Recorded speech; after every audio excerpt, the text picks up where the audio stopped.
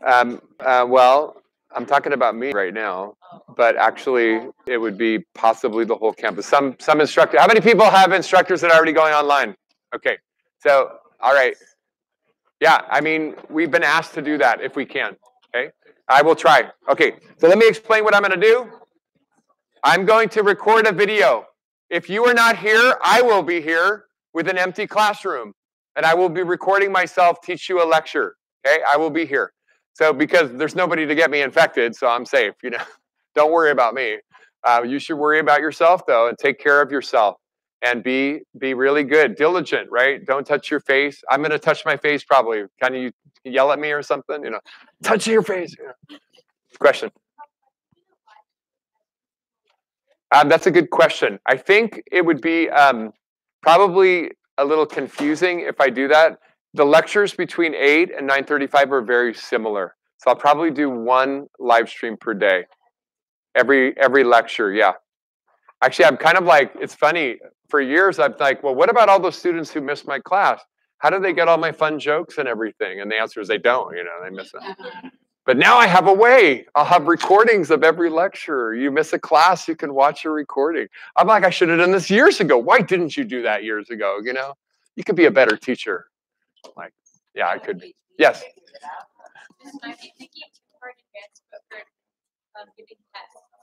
Oh, let's talk about that later. Okay, I have thought about that though. Okay, so the thing is, we'll watch the video. If you are not here live, then I have no way to record your participation. So what you'll do is I will make up a quiz to go with each lecture, and you'll take that quiz. It'll be relevant to the content in the lecture. Okay, so actually, in a way, it may even be better, right, than just doing the clicker questions, because I'm going to reflect back on the class and ask you questions directly related to the content. So you'll be getting a great preview for the exams that way. Actually, I kind of like it. It's really good. And then if I talk too fast or I click the slide too fast, you can just pause the video, right? It really has advantages. The disadvantage is you're not here, you know, sharing the experience together. Question? I'm recording it right now. I'm putting it on YouTube. Yeah, this moment. You're on YouTube right now. Thank you. You want me to take you out? I'll try to edit you. No, I'm not. I'm just going to not tell you. Yeah. Pardon, one more time? This is what the administration has asked us to do, to try to make an online ability for students to get the information. So there are students right now who are not coming to class. They're worried. And maybe it's right. I don't know yet. We don't know. But it may be what we end up doing. So we've been asked to try to do as much as we can online. Okay, there was a question about the exams. I don't know how to do the exams yet. How many people would not cheat if I took it at home? Raise your hand. I wouldn't cheat. Raise your hand. I'm going to cheat no matter what. I'm going to find a way. Ah, you raise it. Okay. I know. It's actually, this is the one problem, right? Is an exam that I give you online valid? Yeah. There are ways to do it. There are ways to do it. I'll look into it. I'm going to be working, you know, if we have to do it, we have to do it. I'm not going to not give you an exam, right? I give you an exam. But maybe we can figure out a way to do it. You have an answer? Oh, question. Okay. You know what? There's no easy answer for that. As of this moment, we're still meeting because I can't virtually run a telescope. I can't look at the stars. You know, it's a really difficult thing. Many things I can do. I can record a lecture. I can quiz you. You know, so we can do some things, but the looking through the telescope part is really not possible remotely. We might have I don't know the answer yet. What's that? So the lab, like next week? Yes, the lab, as far as I know. And if you don't hear from me, it's still on, and you should come. But the museum could close, or you know, we could be told we're not allowed to use the space, right? That could be, or the school could say you have to go fully online, and then we'll have to adapt. All right. So actually, I promise I will do the best job I can to give you what you're supposed to learn. And you do the best you can to learn that information, and we'll do the best we can, right? That's all we can do. So be gentle with each other, right? Be gentle with each other. Understand everybody's a little stressed and a little bit worried. Some people more than others. Some people are panicky right now. Anybody? Anybody? Okay, so you're here. You're probably not, right? But there are people who are really convinced that, you know, if they don't protect themselves, they're going to be in danger. So I'm supposed to go to Hawaii for spring break. I'm so looking forward to Hawaii. But then I just heard a Canadian professor came back from Hawaii with coronavirus. I'm like, oh, man, I don't really want to get it. I mean, I'll probably end up getting it, right? I don't know. But would I rather get it in Hawaii? Yes. With a pina colada in my hand, you know. I'm going to go to a luau, too. All right. I hope they don't cancel my flight. I don't know, you know. I will do the best we can. If I'm here, I'll be here, you know. I'm going to love my life wherever I am. Kebe, how you doing? Okay. So,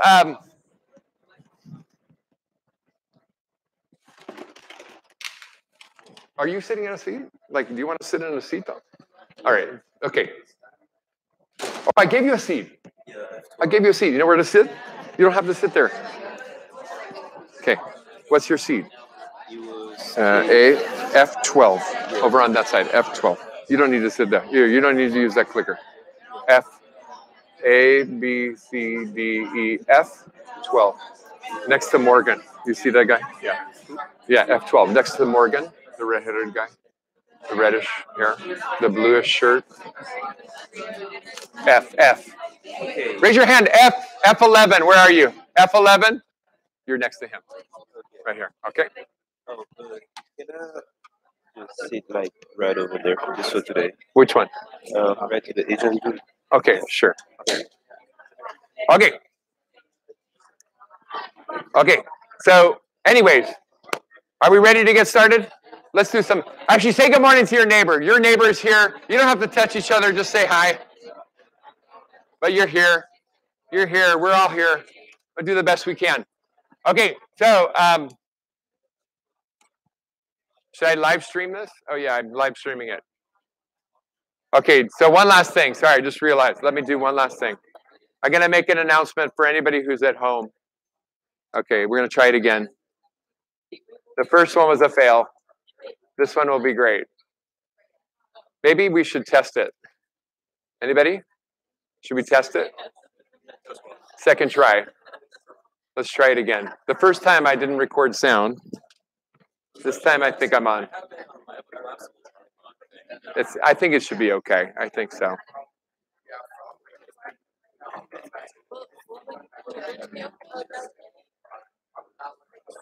And you can watch the recording if you want later, right? What's that? The tutors, yes, right now, today, yeah. Everything is open until they tell us no, okay? Okay. So,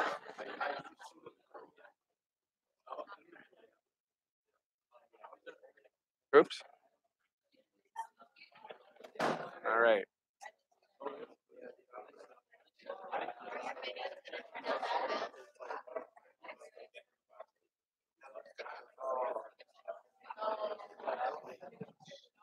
Can you hear anything? Hello? Oh yeah. Oh yeah. Oh yeah. Oh yeah. Oh yeah. Oh yeah. Oh yeah. Oh yeah. Oh yeah. Oh yeah. Oh yeah. Yeah. Okay. All right. Okay, it works. All right. So okay, we're in business. Let's do this. All right. So let's talk about what we need to do. Let's go ahead, and I forgot to restart this. Let's do 9:35. Your first clicker point after all that time. Reset. Reset. Okay. And click that clicker. Okay.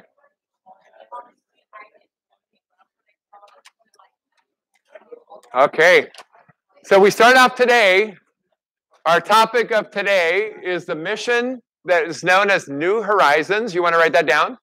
New Horizons was launched in 2006 to go travel to the last planet in our solar system, Pluto. That was January. In July of 2006, the IAU demoted Pluto to a dwarf planet. So actually, everybody was kind of disappointed. It's not the last planet anymore, but it is the last object, the last big object to be examined in our solar system. And so we, for the first time, got to see what it was. What was the prediction from the planetary scientists. When they got to Pluto, what do they think? It's 30 plus AUs from the sun. It's a small ball of matter. What do you think? Is it going to be alive or dead? They predicted that it would be dead, that it would be smooth and featureless, that it would be boring. They predicted that, but they still wanted to go look at it, right? Which is cool. I like that. Scientists just want to try. Let's go see. And so the prediction was it's not going to be that interesting, but let's go take a look just in case. Good thing, because it turned out to be amazing, right? So it was discovered in 1930 by Clyde Tombaugh with a big telescope, one of the biggest telescopes in the world, is the Lowell Observatory in Flagstaff, Arizona. Anybody been there? Raise your hand. I've been there. Oh yeah, it's cool, right? Did you look through the telescope? Probably not. No, I know you don't get to look through it. But anyways, this is the best picture of Pluto that was taken before the New Horizons mission went there. Taken by the HST. What's HST stand for? Hubble Space Telescope, right? So if you ever see HST, you know that's the Hubble, and it's everywhere. Hubble pictures are everywhere. And so as you can see, look at the detail on that. That's amazing. Look at that. Nothing, right? What do I see? I see nothing. It's blurry mess. So it's a big difference when you see the pictures up close, right? A really big difference. But we can kind of see some of the features that we saw originally from that picture. So the name of the mission was New Horizons, and the goal was to take pictures and analyze the system, the Pluto system, the Pluto and its moons. Discover maybe more moons than we knew about, right? We don't know for sure. How many moons are out there? We know about the big one, Sharon, but we don't know much about the other little ones. There's some little ones that had been detected. Look for rings, right? And see what we can see. So we want to get it out there as quickly as possible. So we launch it in a trajectory that gets it there in just 8 years. No, 9 years. 9 years. Took 9 years. As fast as we can go, right? So does it stop and orbit Pluto when it gets there? What do you think? Not possible. It's not possible to slow down and stop. It's moving so fast. So it's called a flyby mission, right? It's a flyby mission. And so they had to do this whole choreography for how they were going to analyze the planet. As they swing by, they want the cameras focused right on the planet and the moon. So they programmed the mission ahead of time to be able to do this remarkably sophisticated dance and take pictures and spectral imaging and all kinds of information, measure magnetic field, all kinds of stuff like that.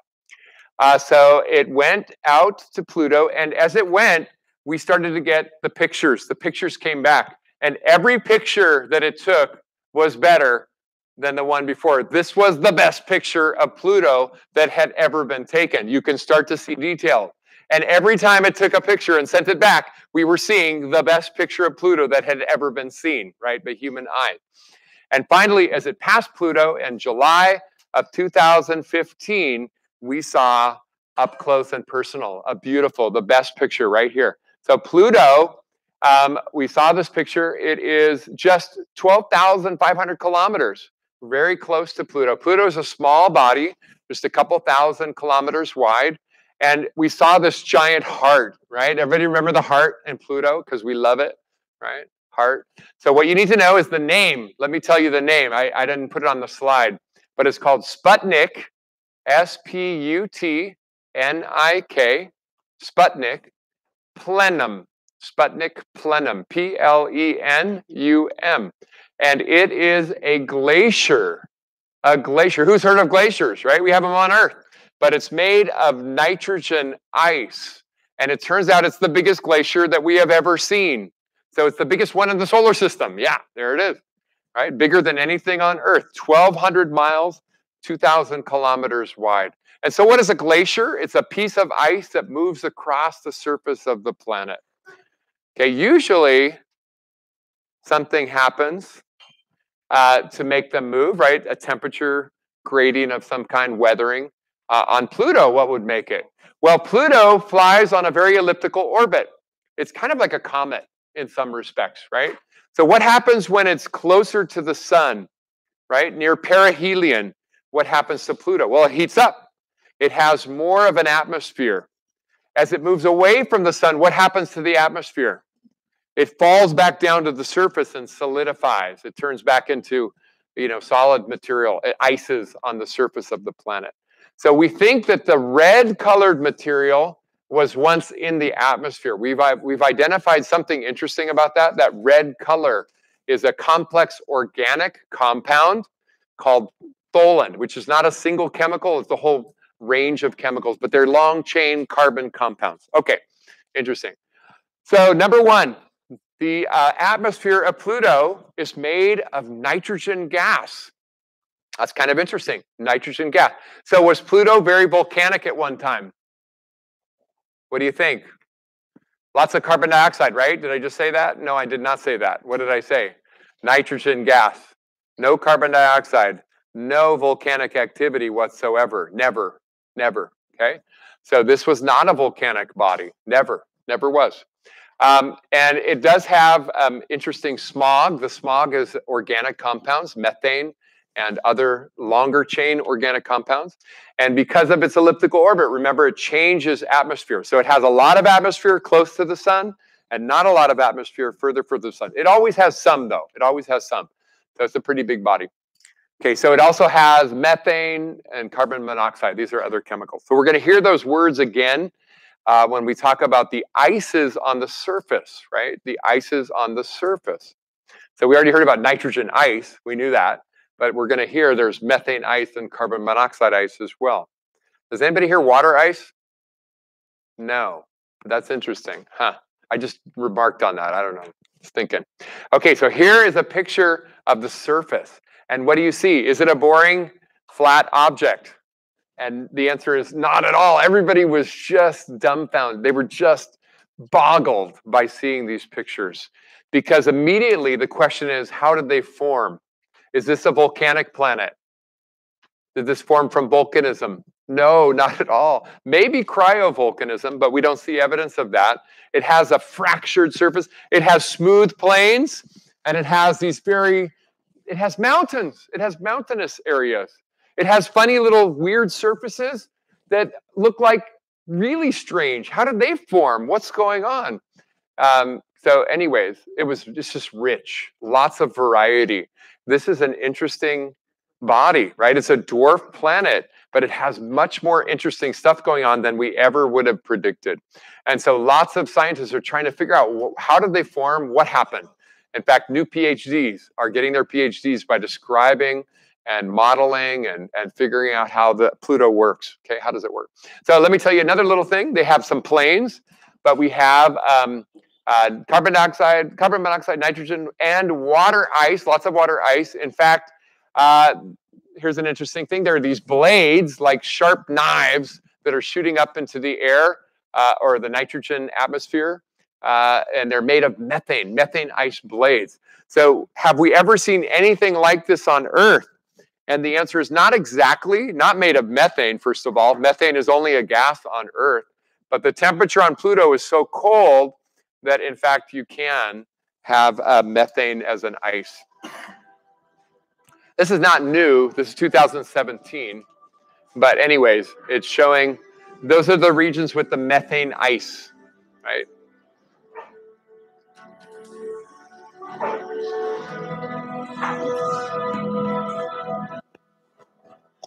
So these look like something that we do see on Earth, made of water ice.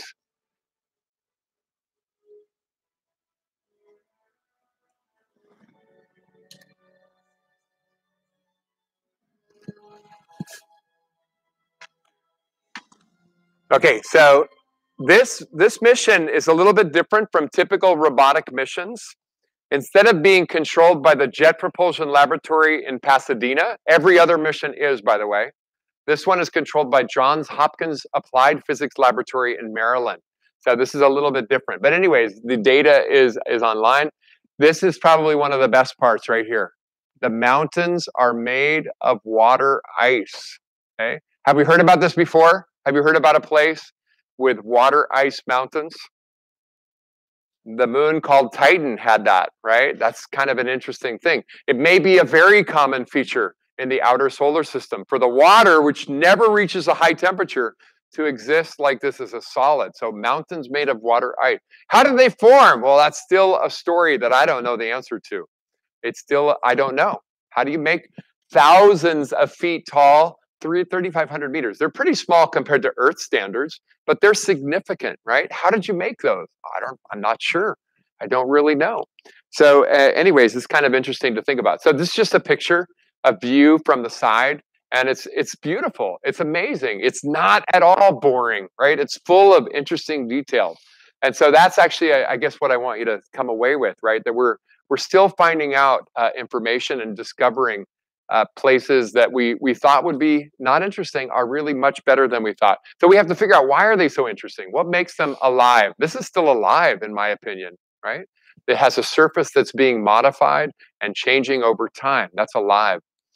Okay, so it has moons. You need to know it has 5 moons. Write down 5 moons, okay? One of them is really big. It's called Charon. So Charon is the big moon, and the other 4 are pretty tiny. They're really tiny. And actually, take a look at this amazingly detailed picture right here. Everybody pretty happy with the picture? Anybody a little bit disappointed in NASA? Come on, NASA, really? Come on, what's up, right? You went all that way, and all you could do is, you went all that way, and all you could take was a fuzzy picture, right? So that's well, that's kind of a fail right there, I would say, wouldn't you? Come on, you went all that way. But the answer to the question why is really interesting. It turns out when they predicted the location of the moons and they pointed the camera at that location, the moons were not there. And so did somebody make a math error, right? Oops, somebody made a math. No. It turns out that these moons are gravitationally interacting with each other so much that they have what we call chaotic orbits. So you cannot predict exactly where they're going to be. Any little change is causing them, gets magnified over time. You can't really predict it very easily. So that's the best we have, and now maybe for the rest of your life, actually. That's the best you're gonna do. Sorry about that. But they're unpredictable in their nature, right? They interact with each other too much. So a little wiggle here, a little wiggle there, they end up in a different place.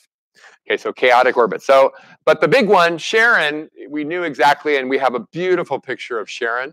You'll see it looks different and the same, right? It's very light in color. What does that tell you? High albedo. What kind of surface is a high albedo? Icy? Yes, icy. Lots and lots of ice. Very high albedo. It has a red color too. It has the same chemical compounds that we find on Pluto, right? The same organic compounds. It has a giant canyon. I don't know the name. You don't have to worry about that. It just has an interesting feature. But there is something really important. There's a couple of interesting things. There's the south part has very few craters. And what does cratering mean? It tells us about what? The age, right? So if there's few craters, what can you say? It's a younger region of the moon, right? And then it has the most important thing you need to know is Charon, as it orbits Pluto, is tidally locked. Who could tell me what that means? Tidally locked. What's it mean? One face of Charon always faces Pluto, right? Okay, have we heard about this before? Our own moon is tidally locked. No big deal, right? But there's a big deal I didn't tell you about, right? It turns out that Charon is so big compared to Pluto, like roughly half the size of Pluto, we get to see the first time ever Pluto is tidally locked to Charon. They're tidally locked to each other. So like two lovers that dance together forever, right? Yeah, anyways, no, you don't get that. Okay. My wife liked that one. I use that on her at night sometimes. You know. Anyways, never mind. Okay, so Charon. The lack of laughter right here is funny. That's funny. Okay. All right. Anyways. Okay. So Charon and Pluto are tidally locked to each other. They're locked to each other. So one face of Pluto always faces towards Charon. Okay. All right. So there we go. To scale, you can see similarities. Yeah. Question. No. They're just that wasn't necessary. Oh, I don't know actually. You know what? I don't even know. I can't tell you the answer. The materials are very similar, so the answer to your question is possibly, and I'm sure somebody is trying to figure this out right now, based on the size and characteristics of the material. Try to come up with a model to describe how Sharon would have formed. But actually, you know, that's a good question. I don't know the answer. Yeah. On one of the previous slides, it said that Pluto's were a result of the impact on Pluto. Oh wait, was the smaller moons? Maybe it was Oh yeah, the smaller moons. But I don't know about Sharon. Yeah, I don't know about that. Yeah, it could have been. Yeah, these are potential. Those are obviously, that's one of the possibilities. What are the other possibilities? That Pluto spun apart, called the fission model, or that it was captured, it captured the moons, right? Those are all possible. And then you use the data to try to figure out which one gives you the best result. Okay, so all right, here we go. First question. What are the mountains on Pluto made of? Okay, if you're at home watching this video, then after I get done with the lecture, I will be putting a quiz up for you so that you can get your participation points as well. So those of you who are here today, if you decide next week that you don't want to be here, you can still get your participation points if you watch the video and then take the quiz afterwards, okay? I'll be here. You can come. As long as we say that we can be here, I'll be here. But you can also get it for being participating that way. Okay.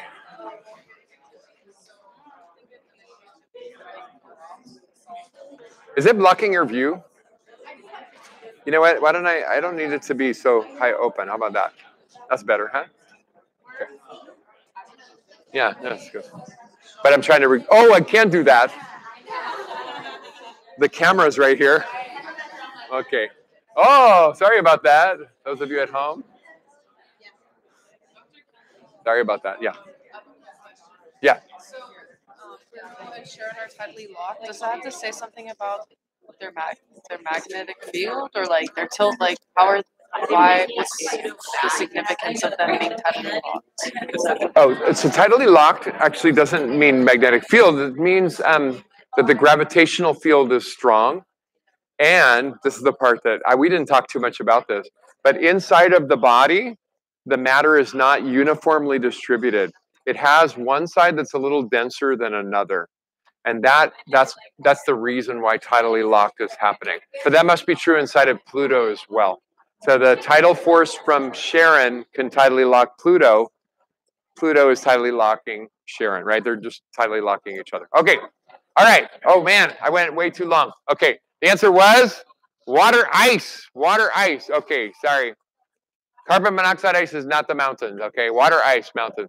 Here we go. Why did the New Horizons mission not go into orbit around Pluto? I think I told you the answer already, but read the questions, right? Read the questions. Okay, read. Okay, so read the answer. Sorry. It was launched at a very high speed to shorten its trip. Scientists did not expect Pluto to be interesting, to spend much time there. The spacecraft suffered a malfunction on its way there, and D, it crashed into one of the moons, right? So you should know, I don't know if you know this, but it didn't stop at Pluto. It continued on to another object, which we're going to talk about in a few minutes, and it's still going. So obviously one of the answers is wrong. Okay, but anyways, keep going. All right, what's the right answer? Why would you not go into orbit? If you could go into orbit, would you? Probably. It would have been cool. It would have been really interesting. But they literally couldn't. So, all right, we got it. And the right answer was A, right? You're launched at a high speed, so high that you can't stop yourself. And therefore, you just fly past and take pictures the best you can. But you didn't stop, right? You kept going. In fact, where is it today? Well, actually, I'm gonna step back in time just a little bit and tell you that it was a little bit tricky to figure out what to look at next. They knew the spacecraft can still do cool science, right? I know it's really dim out there, but this thing is designed to take pictures of very dim objects. And so the scientists were like, let's find another object. We want to take more pictures and analyze stuff. And so they looked, and after a while, they found an object called MU69. And then we gave it a name. The name originally was Ultima Thule. I'll write that down in a second. And now has been given an official designation, which is called Arakath. Okay, so actually it went on. Here it comes, Arakath. Okay, so you write that down. You need to know this. This has changed since I last taught the course. The official name came out. So that has to change on the study guide, by the way. It's not called Ultima Thule anymore. It's called Arakath.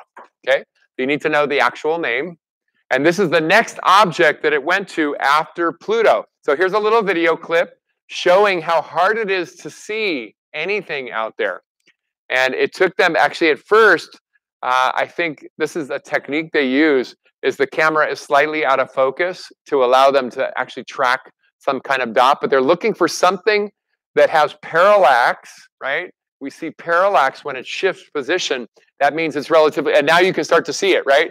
Now they know they're getting closer to this object and they can start tracking and finding a way to get to it. And now you'll start to see it. Here it is, more and more detail until we finally get the best picture that we've ever seen of a Kuiper Belt object other than Pluto. There it is. And that's an artifact. There's no satellite. That was not real. That's not real. Okay. Artifact of the data processing. Okay, there it is. Woo! Okay, I know, not as exciting, but it's what it is. So this thing that we see, here's a picture that has been, they took a composite picture, all of the data and the spectral imaging. This is meant to reflect the actual color that you would see if you could go visit this object. So it's kind of a brownish color, kind of brownish something. And the features, that unfortunately is not going to get much better than that. So it's so dark out there that it doesn't reflect a lot of light. This is a small object. Actually, how big is it? It's about 30 kilometers, the whole thing. The whole thing is only 30 kilometers wide. So these are really tiny. So you're not going to be able to see a lot of detail, unfortunately. But it is kind of interesting. And there's one more picture showing a little bit three-dimensional. So do you notice, first of all, it has two pieces to it? And it turns out we now believe this might be incredibly common. Yeah, right. How did it form? You can imagine there were really two pieces. And then what? Did they smash together in a violent collision or kind of a soft little bump? Which one? It had to be a soft little bump. If it was violent, what would happen? They would shatter each other into pieces. But obviously, once in a while, they bumped together and they heated the ice and they formed a little neck between them. We saw this with the comet mission, Rosetta mission to Churyumov-Gerasimenko. It was very similar. The interesting thing, I just want to share a little detail. I'm a member of a group called IOTA, which is the International Occultation and Transit Association. And we watch for events in the sky that have been predicted where an object will pass in front of a star and block the light of a star. It's called an occultation. And if you are standing on Earth watching that, you can videotape it, you are in the shadow of that object. And we actually, I was not a member of the committee that did this, or the group that did this, but a number of people were able to stand and watch the occultation of this object from Earth and figured out that it had two pieces before we ever got there. And so this is actually really encouraging because we didn't know for sure how good the data was, like whether or not this technique is really working. So if enough people stand on the Earth and watch the occultation, then they will be making the outline of the shadow and we can infer the shape of the object. It's pretty exciting. I know, you might be like, whatever, but it's kind of cool. Yeah. How do we know that it's not being pulled apart opposed to that it collides together? Okay, so while gravity pulls things together, what pulls things apart is when they are in orbit around a large mass, right? Then the tidal force would tend to pull them apart. So otherwise, gravity just pulls things together. Yeah, that's how we know for sure, right? But if it was in orbit around another body, then the answer is it probably would get pulled apart. Yeah, the tidal forces would rip it apart if it's too close. So where is it now? It turns out you can go look. Actually, I took this picture this morning. It's beyond Arakath, right? And they're looking for something else, a candidate to fly past and take another picture. You can actually click on this link. It takes you to the Johns Hopkins University Applied Physics Laboratory and then find out, stuff. So it's over a year now since we passed by and the mission has been going for a lot of days, right? Since 2006, right? And they just keep going and more information. So anyways, there's lots more information. We're not going to cover everything. But there you go. That's a little bit of a detail on the New Horizons mission that you have to know about, okay? So that's it. And they have a Twitter, @NASA New Horizons. Right now, it's not as active, but it was super active when they were publishing new results. Okay, so now we get to talk about our sun. Not that one. Here we go. Chapter 10. You'll notice that we skip chapter 9. Not that I don't like chapter 9, but I like chapter 10 and later chapters better. And I had to choose, and that was my choice. Chapter 9 is about life in the universe, and it's really interesting if you want to just look through there. It won't be tested or anything, so it's up to you. But there is some interesting information there. I actually really like it, but again, I like this stuff better. So we're going to talk about the sun. What is the sun? Anybody? The sun is a star, of course, a star. And what are stars? Well, that's actually what we're about to study, right? What are stars? How do they work? What makes them live, right? What makes a star live? And I'm getting a message to restart my computer. No, let's not do that. So stars are alive. Actually, over here I have a little picture. And I really like to draw this picture. Can you draw this picture in your notes? A star is alive, right? And you're going to draw a circle for it to represent the star. So what force formed the star in the first place? What force?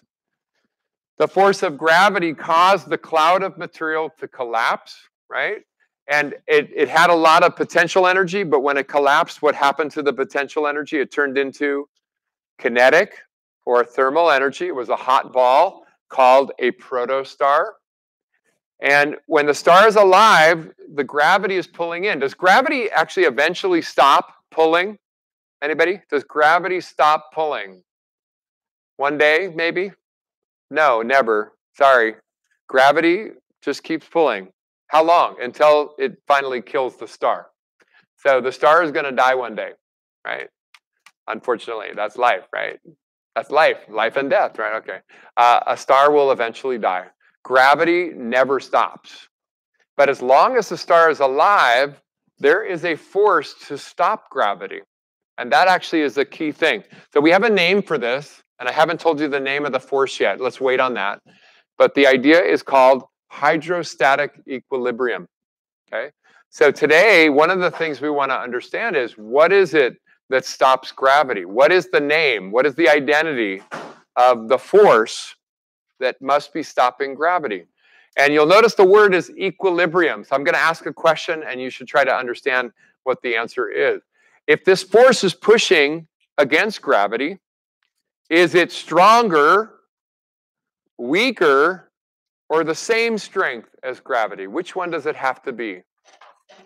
The same. That's right. Because, actually, you can think about it. And as a matter of fact, during the life of a star, they will not always be equal. That's actually important. We're going to talk about that, right? But as long as the star is alive, they are equal, okay? What happens, by the way, if gravity is stronger? What happens if gravity is stronger than this other force? What will happen to the star? Will it get bigger or smaller? Which one? The star will get smaller. It will compress. What happens if the inside force, whatever that is bigger than gravity? What will happen? The star will expand. So the star that is our sun is going to do both of these things in its life, and we need to understand that. But as long as it's enjoying its middle life, its regular life, these forces are balanced, exactly balanced. Okay. So actually, I'm going to just tell you the name right now. What's the name? What is the secret identity, right? Who watches The Voice? Anybody watch The Voice? No? Do you know what I'm talking about? Isn't it called The Voice? The Mask thing? Oh, the Masked Singer? It's called The Mask. What is it called? There's two. Oh, I'm getting confused. See, I don't watch it. I just saw it like one time. What's the one where you put a helmet on, right? The Mask? The Mask? Okay. So who's the secret celebrity behind The Mask, right?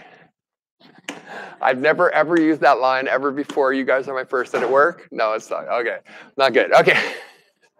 What's the name of our secret force here pushing against gravity? And is it stronger or weaker or the same strength? Exactly the same, right? It balances gravity. The name of our secret contributor is radiation pressure. Okay, write that down. You definitely need to know that. Radiation. What's radiation? Who knows what radiation is? Radiation. Conduction, convection, radiation. What's radiation? Another name for radiation. Hello, anybody? Light. Thank you. Light. Light pressure. The pressure of light. Did you know that light can exert pressure? Anybody know this? Raise your hand. I've heard of this before. Who's heard of a solar sail? Raise your hand. I've heard of that. This is an idea, but it works. It's been tested. A giant mirror that you put out there in space, and the sunlight reflects off of it and pushes the spacecraft. Not kidding. Isn't that crazy? We might have colonists that get to Mars using a solar sail. Oh my God. It's hilarious. I love it. Anyways, okay. Radiation pressure. Okay. The pressure of light. Okay, wow. Let me start talking about the sun. Okay. I just already started talking about the sun. Oh, wait a second. I just realized. This is my class. I get to do whatever I want. Anything. In fact, be goofy sometimes, and you know, I'm sure you've seen that. So I actually want to start you off today when we talk about the sun without a boring PowerPoint. Oh, I did the wrong thing. Okay, wrong. I got to be on this computer. I forgot. Almost ended the live stream. Instead of a boring PowerPoint, let's start off today with a song. Are you ready? So I actually want to go to YouTube and find a good song. And the name of the song is right there. The sun is a mass of incandescent gas. Would you write that down maybe? And then go look it up later and then learn it and then come up here and sing it with me next time. Okay? So let's try to understand, what is the word? What is the word? What's the word in there that you might not know? Anybody? Incandescent. I need you to know that word. What does the word incandescent mean? The sun is a mass of incandescent gas. What does it mean? Anybody know? Incandescent. By the way, a light bulb with a little wire inside of it is called an incandescent bulb. That's actually the technical term for it. Light bulb, incandescent bulb. What does it mean? Glowing from the heat. That's what it means.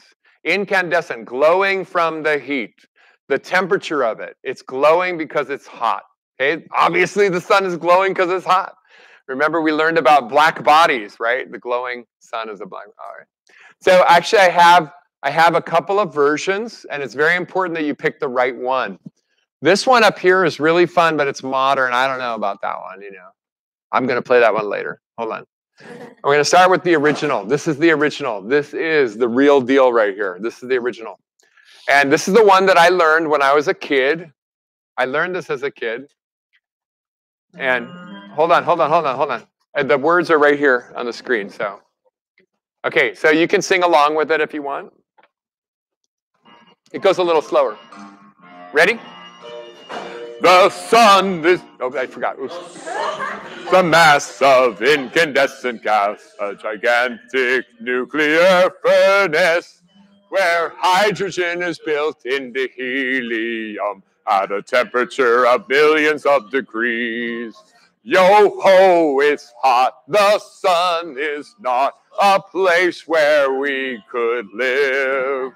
But here on Earth, there'd be no life without the light it gives. We need its light, we need its heat, we need its energy. Without a doubt, without the me, you and me. I messed it up. Okay. Sun is a mass of incandescent gas, a gigantic nuclear furnace where hydrogen is built into helium at a temperature of millions of degrees. The sun is hot. How hot? It is so hot that everything on it is a gas. Iron, copper, aluminum, and many others. The sun is large. If the sun were hollow, 1 billion Earths could fit inside. And yet, the sun is only a middle-sized star. The sun is Far away. about 93 million miles away. That's why it looks so small. Okay, so I'm going to stop it right there. You can go watch the rest of it if you want. But I just want to share with you that song I learned when I was a kid. And I really think it's kind of fun, and it made me love the sun. I love the sun. There's a couple of really important bits of information you need to know. How does the sun work? What is going on inside of the sun? And the key thing to understand is the sun is this big element creating machine, an atom smashing machine, an atom fusing machine, actually, is a better way to say it. Inside of the sun, the most important mechanism that you need to know is hydrogen is built into helium, right? Hydrogen fuses and forms helium inside of the sun. And so if you look on the periodic table, hydrogen is element number 1. What's element number 2? Helium, right? You fuse atoms or nuclei together, and you build larger nuclei. And in the process, release energy, right? This is kind of amazing. It's also very far away. Oh, what was the temperature? Did anybody hear the temperature? Millions of degrees, Kelvin. Can you write down the core temperature of the sun right now? Is 15 million Kelvin in the core of the sun. Actually, over here, I'm going to write something down. The sun is considered to be a main sequence star. A main sequence star is a star which hydrogen is fusing into helium in the core of the star. The sun is a main sequence star. It is fusing hydrogen into helium in the core. Here's another little thing that you want to know. Every star begins as a main sequence star. Every star. Why? Right?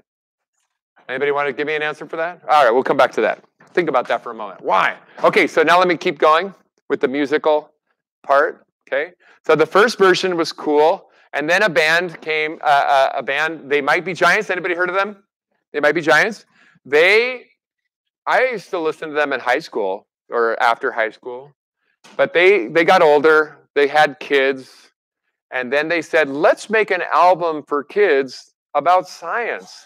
And they made a bunch of science music. By the way, I love every single one of their songs. Some of them are about biology and chemistry, so I'm not going to play them for you.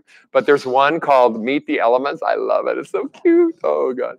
It's so cute. Elephants are made of elements. I'm serious. You got to watch that. But anyways, Meet the Elements. I'm not kidding. You will be a little bit happier if you watch it. But they came out with another version of the song, and they pepped it up. They made it a little bit, faster and peppier. So here it is. Same song, played by a different band, right? Let me see.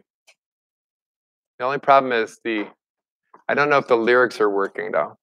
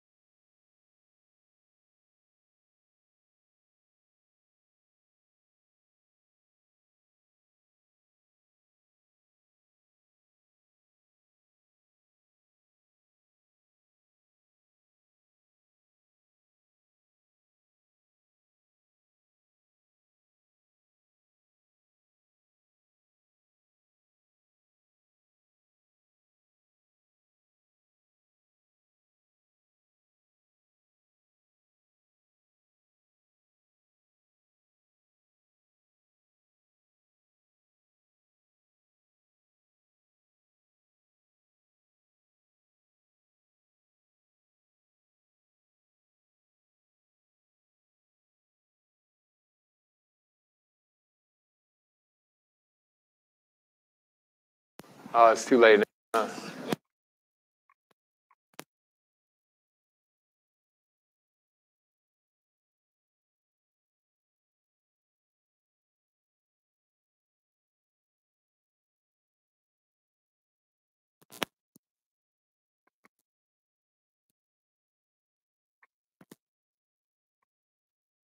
Okay, now do I have sound? Yeah, now it's working. Okay, great. Did it start? I wonder. I think at the Your thing is blinking. Does that mean anything matter? Like, maybe that's why, huh? it's supposed to just be solid. Was it blinking before? There's volume now? Thank you, thank you. Okay. Earlier it was off. There was volume when we started, right? I tested it. Huh? Okay. This is why we're practicing. Yes, this doesn't count today. You guys are here, but maybe next week I'll have it right. Okay, so what are the two forces that are in equilibrium inside of a star? Radiation pressure pushing out and gravity pulling in. Which one's bigger? Trick question. What's the answer? They're equal. They're balancing each other, right? All the words are just whatever. There we go. Okay, it was just words. Don't worry about it. I already talked all those words. Okay, now this is a really interesting little idea that you want to be aware of. The sun is rotating. Number one, you need to know that. The sun is rotating. By the way, which direction is the sun rotating? The same direction that the planets are going around the sun. The same direction that the Earth is rotating. The same direction, right, that the moons are going around. Conservation of angular momentum. Same idea, right? Because we formed from the same cloud of material that was swirling in that direction. That's how we got it, right? The interesting part of this is called differential rotation. The rotation of different parts of the sun is different times, okay? So unlike the Earth, by the way, if you're standing anywhere on the Earth, how long does it take to make one rotation? 24 hours, right? North Pole, equator, wherever you're, Santa Barbara, 24 hours. On the sun, which is made of plasma, it turns out it mixes and rotates at different speeds, right? Different periods. So the equator is the fastest at just 25 days, and at the pole, it takes almost 35 days. So it's a function of latitude, right? Depending on your latitude on the sun, you have a different period. So the fastest is at the equator, and then as you go north or south, it gets longer, okay? Now that's interesting. It turns out that it does something to the sun's magnetic field, which we will talk about next class. It's really cool, actually really interesting. All right, so now what's next? What's inside, right? Let's take a look. We have layers in the sun, and you have to know the names of the layers and what's going on. In fact, what energy transport mechanism is important in that particular layer? So we start off, let's go to the middle of the sun. It's called the core. What's going on in the core? Fusion is going on, right? And what does the fusion do? It releases energy in the process of fusion. We're going to discuss that next class. But somehow the energy comes out. Actually, I do need to tell you how it comes out. I need you to know something. It comes out in the form of light. And so would you please write down, the fusion produces actually, does anybody know the name of the highest frequency, highest energy light on the electromagnetic spectrum? What is it called? Gamma rays. Very good. Write that down. Fusion produces gamma rays. Now, does anybody have a gamma ray light bulb at home? Anybody? It's so fun. I like to sit in front of the gamma ray light bulb sometimes when I'm bored. Anybody think that would be good for you, humans? Do you know what it would do to your DNA? Anybody? Just shred it. Shred it. Not give you a few genetic defects. It would shred your DNA material. You would die, okay? So raise your hand. I like gamma rays from the sun. No, you don't. Okay. So as a matter of fact, we don't want the gamma rays, but here's the cool thing. The sun said, I'm not letting those out anyways, right? The gamma rays that are produced in the core can't get out. They get absorbed by the material that's around the core. And actually, when they get recreated with a lower energy. And this is amazing. It turns out that the original photon, the gamma ray that came out of the fusion event, the energy will take 100,000 years to make it to the surface. Isn't that amazing? It's so dense and so hard to pass through, it takes 100,000 years. And by the time it leaves, it's not a gamma ray anymore. What is the light that we see from the sun? Mostly what? Mostly visible light, which is not so dangerous. So the sun is kind of protecting us from those gamma rays by its outer layers. But really, this is why you have radiation pressure. So what's trying to get out? The gamma rays are trying to get out, and they're being blocked. And by being blocked, they build up pressure, which works against what force? Oh, you got a question? Huh? You go, what's it? Yeah. You're just stretching. Okay. I'm just stretching my hand in the air, and I know what you're talking about. Yo, yo. All right, here we go. So gamma rays can't get out. They build up the pressure. That's where the radiation pressure is coming from. Okay, so we have a radiative zone. What's going on there? What form is the energy taking in that zone? It's radiation trying to get out, but it can't, right? Outside of that, the sun has showed us the most efficient mechanism for moving energy is not by radiation, but by convective zone, right? So what is convection? We know what convection is? The circulation of a convective fluid, right? And how does it work? Like in the mantle of the Earth, what happens? Some of the silicate mantle material gets hot, expands so that its density is less, and what does it do? It rises, it cools, and falls back down again. This is how it works, right? The less dense material rises and then falls back down. So in the sun, what would it be? Hot plasma, electrons are free, right? I'm just making that up, but it's hot plasma, rises, releases energy, and falls back down as cooler plasma. I know, it's crazy, but this is true, okay? And then finally, what do we see? So by the way, the convective zone goes all the way to the top of the sun, all the way to the surface that we see. We see the top of the convective zone, and the light comes from that part. We call it the photosphere. By the way, would you please write down, what is the surface temperature of the sun, in case you forgot? Same as the core of the Earth, 6,000 Kelvin. 15 million in the core, 6,000 on the surface, Kelvin, right? 6,000. It's a big change in temperature. That's where the pressure is coming from. Okay, so the photosphere is what we actually see. If you look at the sun, the light that comes from the sun. Photo means light, light sphere, right? The light's coming out of the sphere. Now, if you could see it, and actually, if you remember the eclipse video with the BBC announcer, she had the lovely accent. Anybody remember that one? She talked about, oh, I think we see the chromosphere, you know, lovely accent. But anyways, what you're seeing is the atmosphere around the sun. What's the primary component of the atmosphere of the sun? What element is found more than any other? Hydrogen. And what color is hydrogen gas when you excite it? And the answer is pink. So the color of the chromosphere is pink from the hydrogen that's in it. It's actually red, but red plus white makes pink, right? Red plus white. So chromosphere is pink. And finally, there's a final layer that stretches way out. We can't see it except during an eclipse, called the corona, right? Very high temperature, by the way. 1,000,000 Kelvin for the corona, the temperature of the corona. Very low density, 1,000,000 Kelvin. Do you have time for one question? Yeah, one question, okay. Skip that. Okay, here we go. The place where all the star's energy is produced is the, and we'll go ahead and call that a day after this question. Have a great weekend. Thank you for the sound problem. I guess I have to do it again. Just for part of it?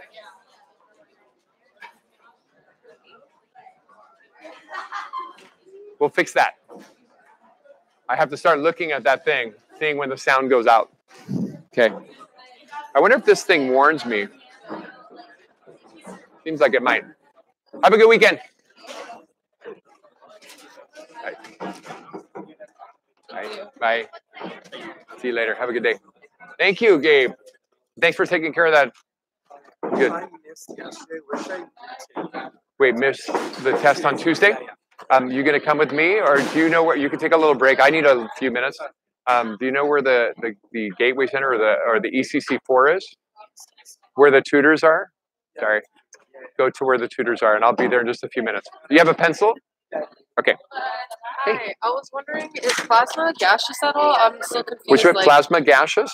Yeah. Some of it is actually, but don't worry, most of it is not. So gas means neutral, means the electrons are bound to the nuclei.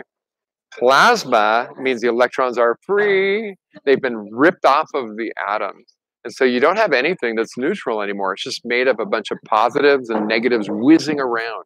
And the force that dominates positive and negative stuff is the electromagnetic force, right?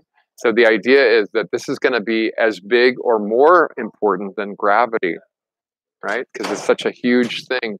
The force of electromagnetism is much stronger than the force of gravity in general. So that's actually why we're able to, anyways. Plasma. What was that? Oh yeah, close it. The answer was? Of course, A. Yes, of course, A. Sure. Oh, okay. So you're going to go on the trip? Yeah. April 19th. Yeah, you could have done this the day of, but that's fine. Yeah, that's fine. No. Huh? Yeah. No, I actually have another one. I can hold on to it. And if I will have it for you. Thank you. So saying the sun is made out of gas, half correct? It's not really half. No. It's like 99.9999999% plasma. Which is a liquid? Or like No, a gas not with free liquid. No, electrons? it's not a gas, a liquid, or a solid. Oh, It's like a gas. Okay, it's like a gas. The closest thing is gas. yeah. But now take those atoms, the original atoms, and rip electrons off of them. Now you have a plasma. So it's not gas anymore because gases just kind of bump off of each other. Hey, what's up, dude? Not much, bouncing off. They're neutral, right? But when you have charge, they really react with each other strongly. Kind of like why the ion tail is so straight in a comet, right? Because the solar wind is electric. So when things are electric, there's extra force there that wasn't there when they were neutral. Does that make sense? So that's the key. The reason it was wrong, the original song, was the gas. It should have been plasma. So mostly Plasma like in our blood, like that's a different kind of plasma. Yeah, So that's it's not- unfortunate that we use the same word. You have to be able to keep that straight. Yeah, so it's not the same as the plasma in our blood. It's a different state of matter. And it means take an atom and rip some electrons off, and what you have is a mix. It's not really stable unless you're pumping energy in, then I guess it's kind of stable. We can make it. We make it all the time. We make it all the time. So it's being used as there's something called a plasma cutter. It's pretty neat. Actually, have you ever heard of that? No. So cool. Lightning. Actually, a lightning bolt is an example of plasma. Huh? Lightning bolt is plasma. What is it? And fire too. So. And fire, exactly. Well, fire is something, only the visible part. Yeah, you're right. But yeah, so fire, the part that's visible is actually plasma too, yeah. Thank you. Sure, bye. I can't take that test. The test, okay. So I need a couple minutes, but Okay. do you know where we're going? Is ECC 4, Is that the same as the tutoring center. Yeah. Oh, Go there and wait for me, and I'll be okay, there in like cool. 10 minutes. Actually, I was gonna kind of offer if I could help with the live stream stuff because I do. Well, that would be awesome. You have some advice for me, or? Yeah, I think I have programs you can use to make it all better. And, Okay. Like, it can show you what your audio is. And, just, Maybe that's what I should be using so that I don't screw that up in the future. Yeah, That would be awesome. I've done the same thing too. Like I'll do a whole program for a whole hour, then it's like. Oh, I did the whole thing, Yeah. first one, and I forgot to turn on the mic. But then I did, yeah. So right now I do have to study for my next class. Oh yeah, sure. But maybe you could come and see me. Yeah, that would be awesome. Yeah, it'd be awesome. I'll be around later. Actually, I'll be around later. Or send me an email and we can make some time. That'd be awesome. Thank you for that. Thank you. You too, man. Okay, I better end the stream. Okay. What can I do for you?